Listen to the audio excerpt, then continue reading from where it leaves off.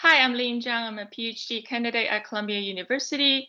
It's my honor to be here to present our work on large-scale propensity score. This is joint work with my collaborators and advisors Yixin Wang, Martai Shumi, David Bly, and George Ripsack. So confounding remains one of the major challenges to causal inference with observational data like EHRs and claims data. So what is a confounder? Let's say if I want to do a study to study the effect of carrying matches on the probability of having lung cancer, if I look at any observational database, I would find that people who carry matches are more likely to have lung cancer. However, there's a confounder here, that is smoking status. People who are smokers are more likely to carry matches around, and we know that smoking causes lung cancer. So smoking status in this case is a confounder. It's a common cause between the treatment and the outcome.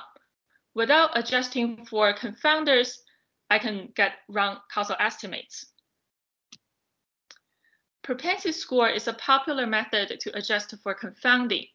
So propensity score is the probability of belonging to the target group relative to the comparator group given a set of baseline characteristics. In reality, propensity score is not known, so people often estimate that from data. And people often estimate propensity scores by fitting a logistic regression to the treatment, and the input to the regression is a set of variables that are believed to be confounders. Once we estimate the propensity scores, it can be used in many different ways to remove confounding, such as in matching, stratification, or inverse probability of treatment weighting, IPTW. Here is showing an example of a propensity score distribution between the target and the comparator group before matching, and we see that the distributions are quite different. And after matching, the propensity score distributions are similar or almost identical in this case between the two groups. And this shows that the observational study now mimics a randomized trial. The treatment can be considered as randomized in our observational study. So traditional propensity score method relies on confounder selection, variable selection. So how do researchers select confounders? Usually through the following ways: domain knowledge and literature review of published studies that study the same hypothesis, or through some empirical association in the data to find variables that are associated with the treatment and the outcome, because that's by definition a confounder. So what can go wrong in this case? So the problem is that if some variable that we believe is a confounder but has not been measured in the database, then it's an unmeasured confounder and we cannot adjust for it.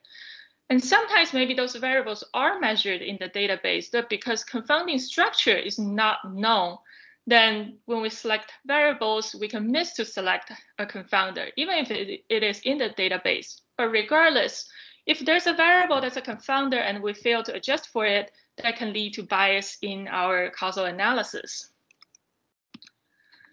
So when we do observational research in Odyssey, we do not select the confounders. We use this causal inference technique called the large-scale propensity score. It includes all variables available in a database. That's about 60,000 variables in the propensity score model. Not only we hope that by adjusting for everything, we capture all measured confounders, but we also hope that we can capture all measured confounders because variables in EHR database are so highly correlated. And in previous studies, this is empirically observed that OBS-PS can balance on unmeasured confounders. So in this paper, we formalize this belief or this empirical observation and into an assumption called pinpointability. So pinpointability means that a variable is so the unmeasured confounder is so highly correlated with measured covariates. Under pinpointability assumption, we no longer have an unmeasured confounder because the measured covariates X can pinpoint the unmeasured confounder. So the unmeasured confounder is indirectly measured in this case. And when we use LSPS, we adjust for just the X, we can still have unbiased estimates. So we did an experiment to show that when pinpointability is strong, that's to the left of this graph, then adjusting for only the measured covariates can lead to unbiased estimate. And when pinpointability decreases, LSPS can encounter more and more bias, which is not surprised. However, the traditional propensity score approach, by adjusting for only a small set of confounders, do not benefit largely from pinpointability. The effective estimate is always biased. We ran the same experiment on real EHR data, and we found that when we do LSPS, no matter whether we adjust for an important confounder or not, the effective estimates are always very similar.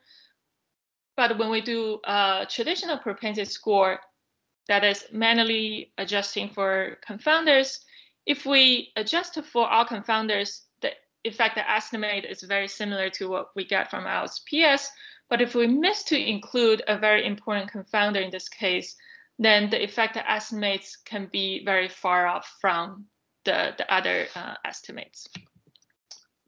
So in conclusion, LSPS is a confounding adjustment approach that includes large-scale pretreatment covariates in estimating propensity scores. This paper contributes to understanding conditions under which LSPS adjusts for indirectly measured confounders and how causal effect estimation by LSPS is impacted when such conditions are violated. And we demonstrate the performance of LSPS compared to traditional PS on both simulated and real medical data. And here's the reference. This work is published and available on JBI. Thank you.